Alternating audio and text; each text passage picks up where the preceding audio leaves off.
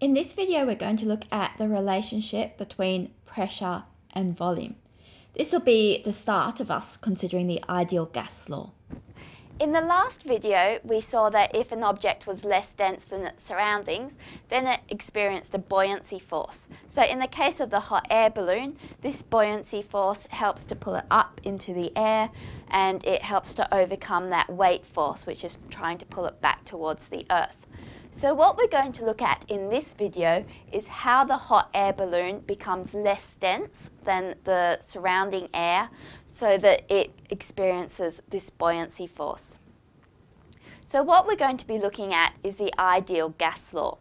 Several people in the 15th and 16th centuries contributed to the development of the ideal gas law. Robert Boyle was one of the first. He came up with Boyle's law, which relates the pressure and the volume of a gas. He showed that the pressure times the volume was a constant. So this can be written as PV equals constant, or another way to write it is P1V1 is equal to P2V2.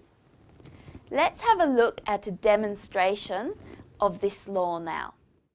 What I have here is a pressure gauge which measures the pressure, and here I have a flask, and by turning the handle I can change the volume of the flask.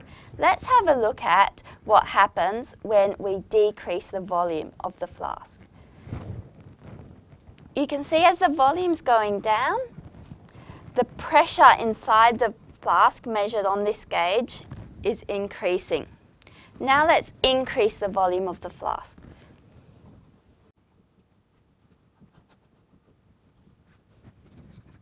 Now that that volume has increased, the pressure has decreased.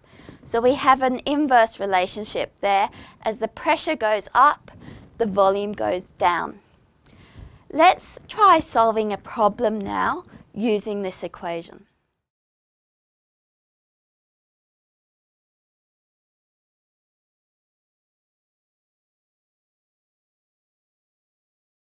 You buy a packet of chips at sea level. The volume of the bag is 200 millilitres.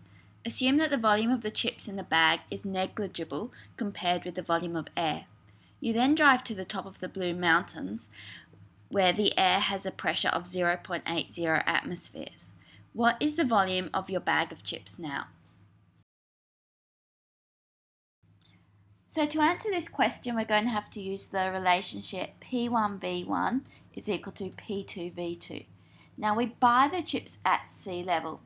At sea level, the pressure is equal to 1 atmosphere. So we've got 1 atmosphere times the 200 millilitres